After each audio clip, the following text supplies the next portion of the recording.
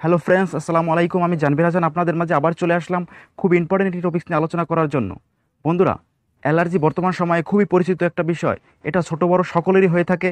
এই বিরক্তিকর রোগে আমাদের দেশে প্রায় 90% মানুষই আক্রান্ত। ফ্রেন্ডস, অ্যালার্জিজনিত সমস্যা যে কতটা যন্ত্রণাদায়ক সেটা যার হয়েছে সেই শুধু জানে। ফ্রেন্ডস, এক একজনের অ্যালার্জির ধরন এক এক রকমের।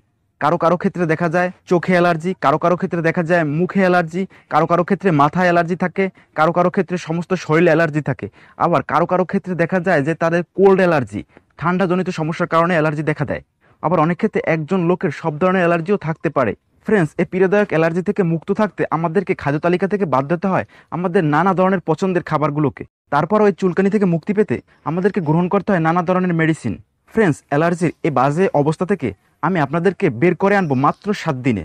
ইয়েস ফ্রেন্ডস, আজ আমি আপনাদের সাথে আলোচনা করব 7 দিনে অ্যালার্জি থেকে মুক্তি পাওয়ার একটা সহজ এবং ছোট রেমেডি। তো ফ্রেন্ডস, যারা এই চ্যানেলে একদম নতুন অর্থাৎ চ্যানেলটি সাবস্ক্রাইব করেননি তারা প্লিজ চ্যানেলটি সাবস্ক্রাইব করে নিন, আর পাশে থাকা বেল আইকনে ক্লিক করে নোটিফিকেশনটা অন করে দিন।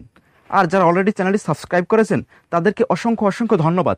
ওকে ফ্রেন্ডস, দেখতে থাকুন ভিডিওর শেষ পর্যন্ত।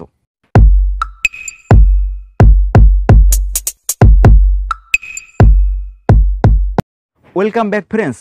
বড়ই ফলটি আমরা কিন্তু সকলেই চিনি, বাট এর পাতার গুণাগুণ সম্পর্কে আমরা কিন্তু সকলে অবগত নই। ফ্রেন্ডস, বড়ই পাতায় অনেক গুণাগুণ রয়েছে। আদিকাল থেকেই এই বড়ই পাতা বিভিন্ন ভেষজ চিকিৎসায় ব্যবহার হয়ে আসছে। বড়ই পাতায় এক ধরনের অ্যান্টি ইনফ্লামেটরি উপাদান রয়েছে যা অ্যালার্জি দূর করতে বেশ কার্যকরী ভূমিকা পালন করে।